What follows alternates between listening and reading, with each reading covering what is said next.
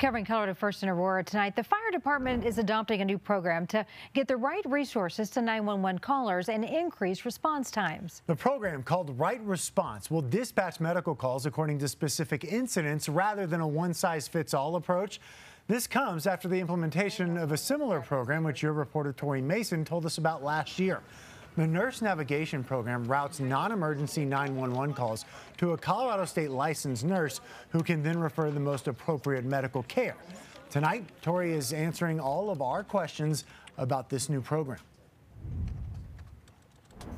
Aurora Fire Rescue responded to 57,000 calls last year alone. Now they're changing the way they dispatch emergency services to better utilize their resources. Are they completely alert? Okay.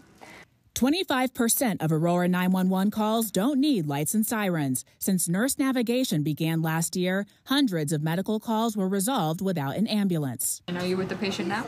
Aurora Fire Chief Alec Otten says it's time they change their one-size-fits-all approach. We've tried to be everything to everyone all the time, and we're just not able to sustain that. AFR's new Right Response model will help determine the appropriate resources for emergencies based on the severity of the call. What is the level of acuity? What is the risk that's associated with this call type?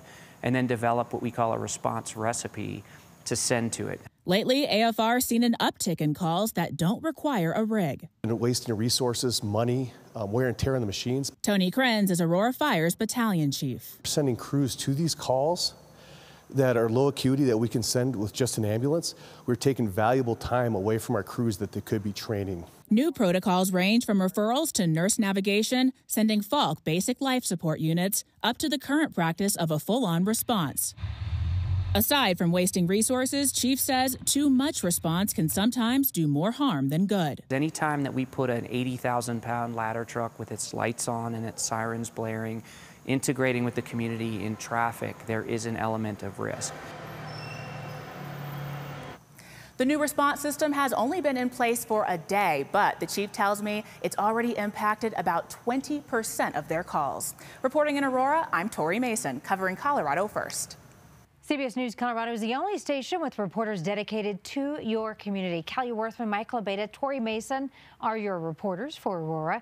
CBS News Colorado, of course, covering Colorado First on air, on our website, and on our streaming service. So if you have any story ideas, we sure hope you'll send them to us through our website, cbscolorado.com.